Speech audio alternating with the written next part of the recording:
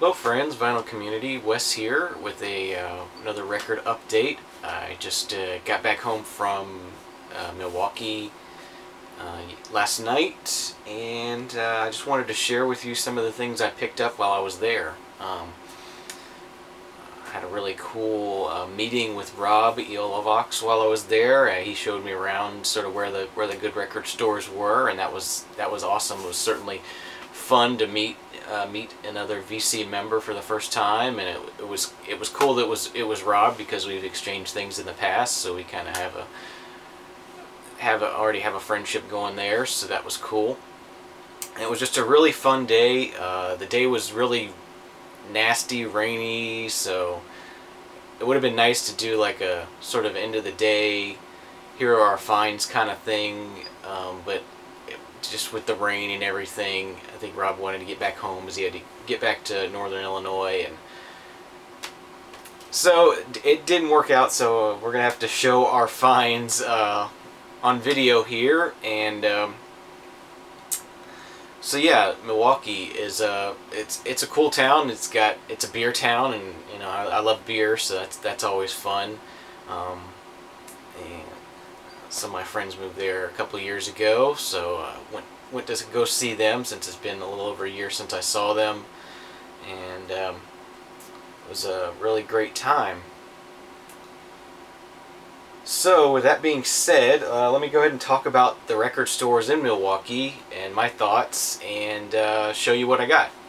So the first one I went to was one I actually went to on Thursday when I got there, which is called Rushmore Records.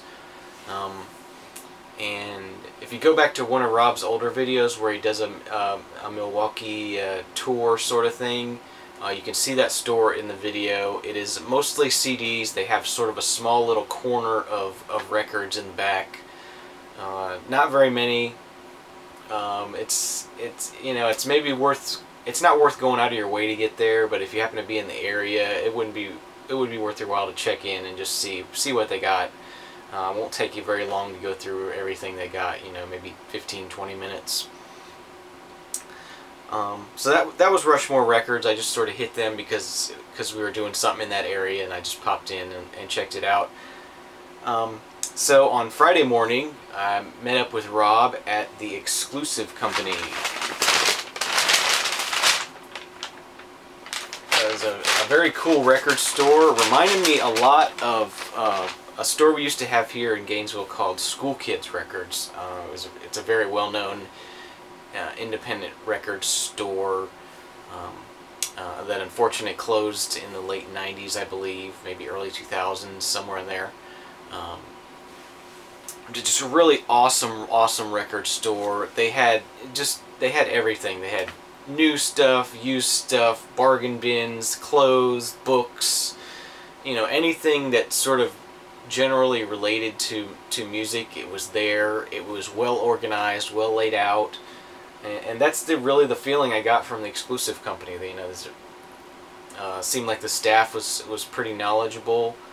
You know, they were playing good music when we were in there. They weren't playing you know, some Justin Bieber or something in there. So very cool store. So let me go ahead and show you what I found at the... well, actually, before I show you what I found, let me go ahead and show you some of the video that I shot in the Exclusive Company, so you can kind of get a feel for the store, and you'll see Rob in there digging away. So let's go see that, and we'll be right back.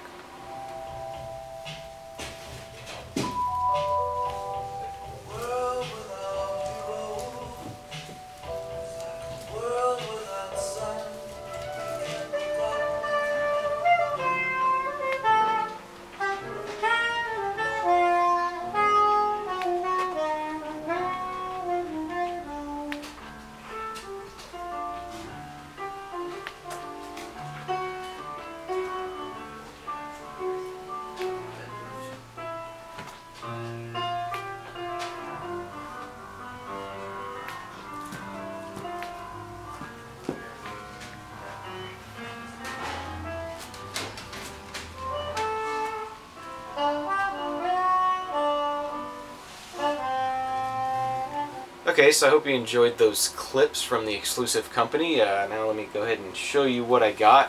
When I walked in, the first thing I saw, they had sort of a little island of bargain bin records. Well, not bargain bin records, but records that had been on discounted for clearance purposes. And the first thing I found there was the Dug Dugs. This is a group that I've heard Fred, Big Star 1000, talk about a lot.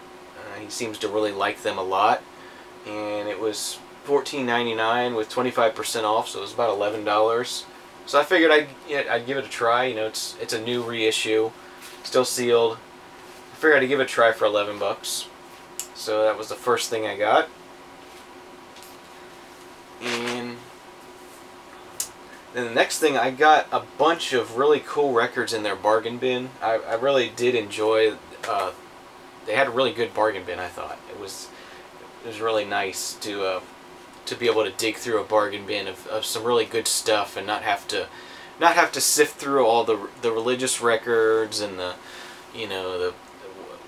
the stuff we all see, the First Family records and all that kind of stuff that you usually have to dig through. So the first thing I found was the soundtrack to Metropolis, and these were all 99 cents, by the way, in their bargain bins, I think. Just cool. I haven't seen this movie before, but the soundtrack looked cool. It has Freddie Mercury on here. It has John Anderson, Adam Ant.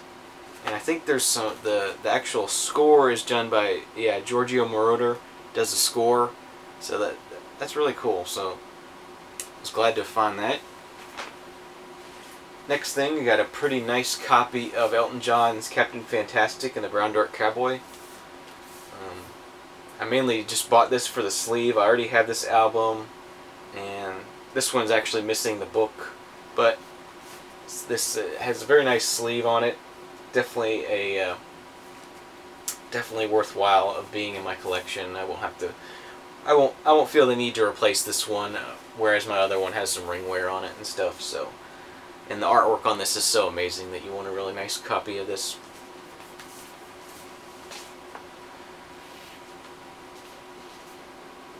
Next up, we have a Joan Baez album, just entitled Joan.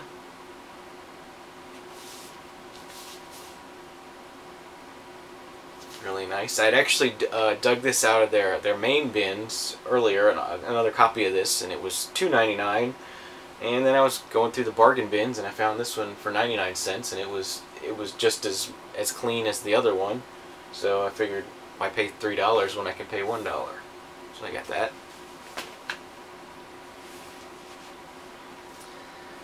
Next up, we got another one of these samplers. If you're familiar with if you've seen the sometimes on your inner sleeves, you'll see, send $2 for these samplers, and this is the one entitled Burbank.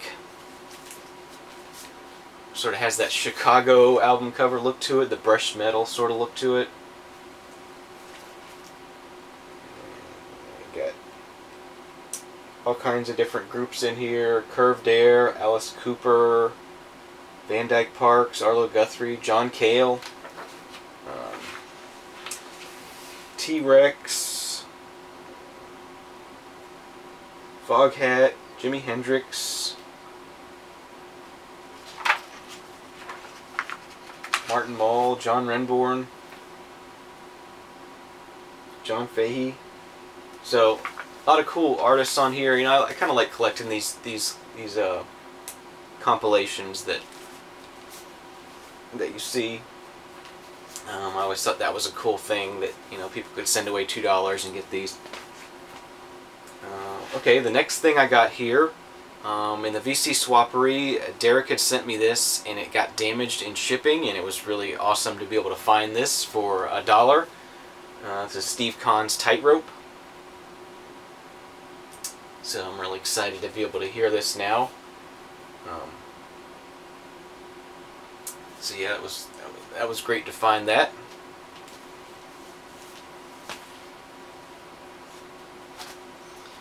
Next up, we got a copy of Elton John's self-titled.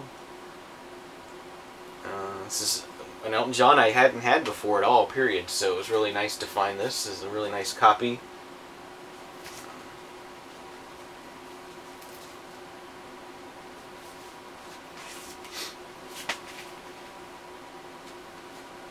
Next up, we have a Record Store Day sampler. This is from 2009 Record Store Day.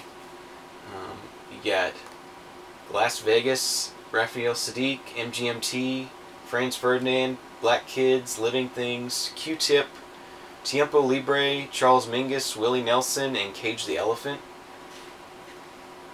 So just a neat Record Store Day sampler. That was a neat find for $1.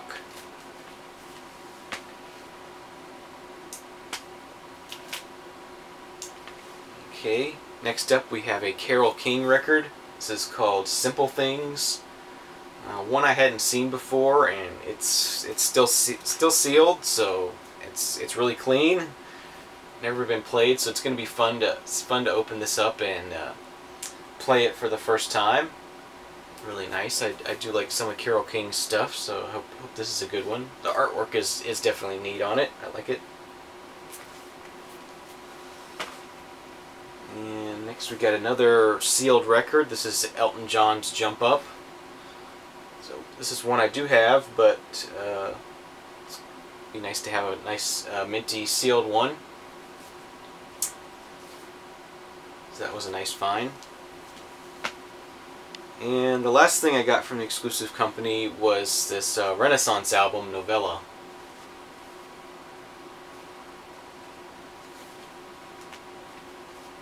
Don't have much Renaissance in my collection yet, but I'll pick it up in the bargain bin every time probably. So we'll give this a try, see if it's any good.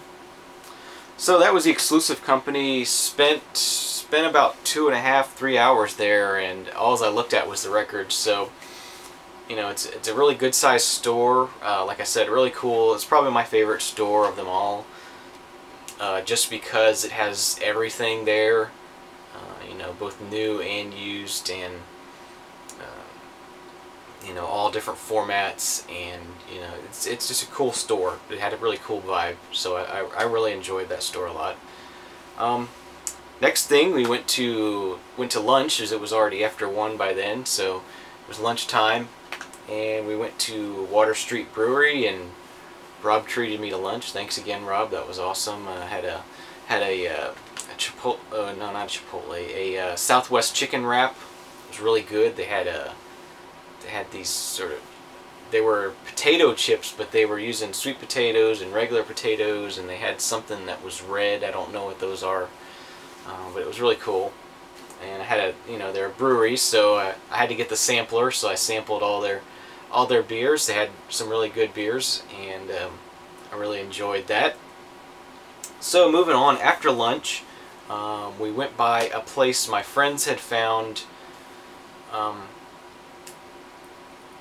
a couple months ago called Downtown Books, and it's a used bookstore, and they had a whole room of records, but unfortunately their old store had to be closed. I guess the property was sold. They're building a hotel there now, so it's been torn down. But anyway, their old store was over 20,000 square feet, and their new store is only about 4,000 square feet. So most of their records are in storage now. They had a sort of one shelf of records. I didn't find anything there. Rob found a couple there.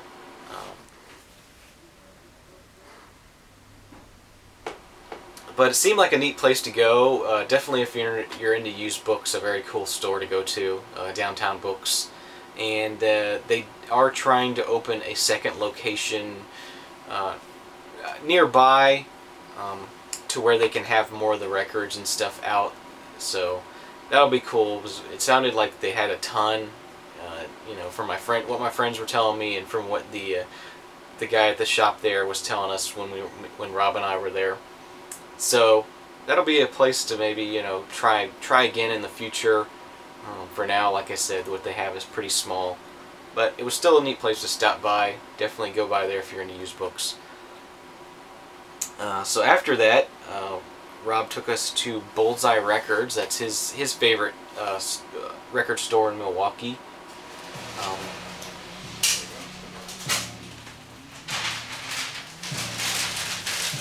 Alright, thanks a lot. And Bullseye Records is sort of a smaller store, but really cool. Again, they have a really great selection of used vinyl. A lot of stuff there that you won't see won't normally see. A lot of the more obscure stuff is there. Really cool vibe, really cool place. I thoroughly enjoyed being there. I did pick up a few things while I was there.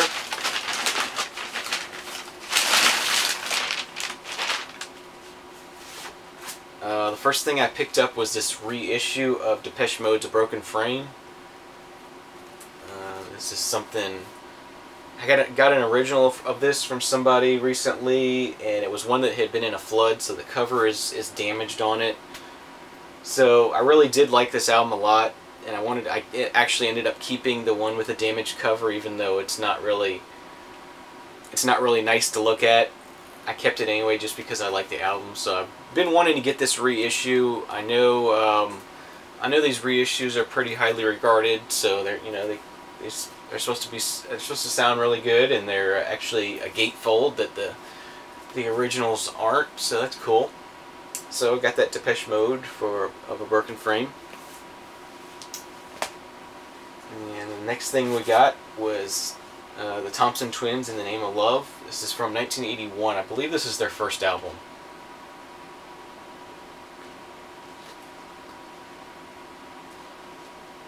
So that was a very cool find to be able to add that to my Thompson Twins collection. I'm trying to finish that out, and it's happening pretty fast now that Mark sent me a bunch of those. So that was a really nice find. That was $4.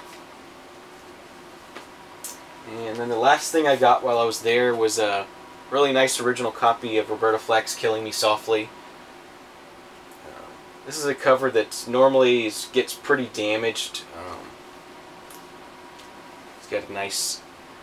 You can actually still read the title on the side there. It does have a little crease right up here, but that's not too bad. The reissue of this is pretty expensive. It's like $27, $28.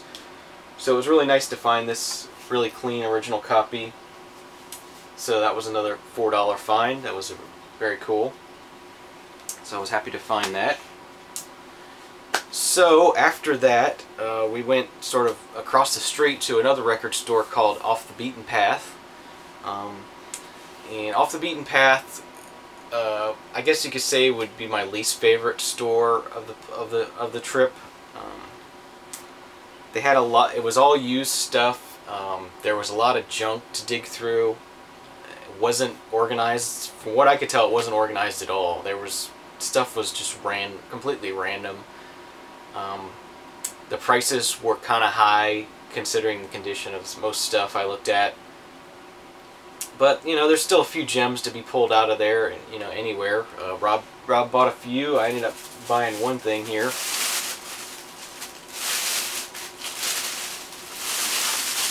But it is basically across the street from Bullseye. So if you're going to Bullseye, you might as well, drop in if you have a few minutes. But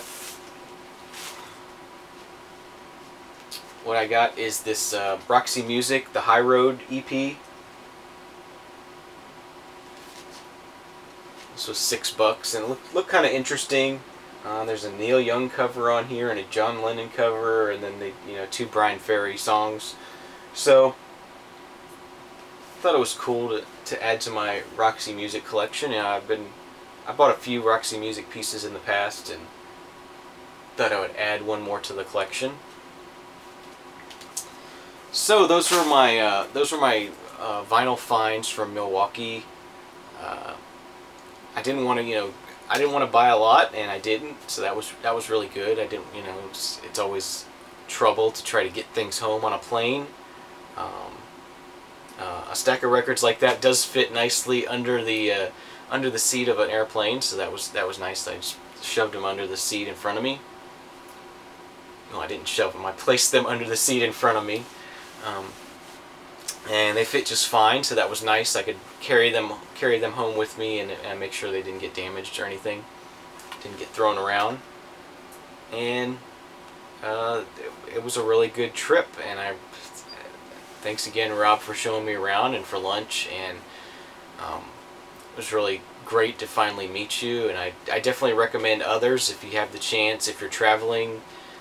Seek out other VC members where you're traveling at, and see if they're willing to show you around. Meet up with you, do some crate digging. It was a lot of fun, and yeah, I had a great time. And thanks again. So we'll see you guys again real soon. Cheers.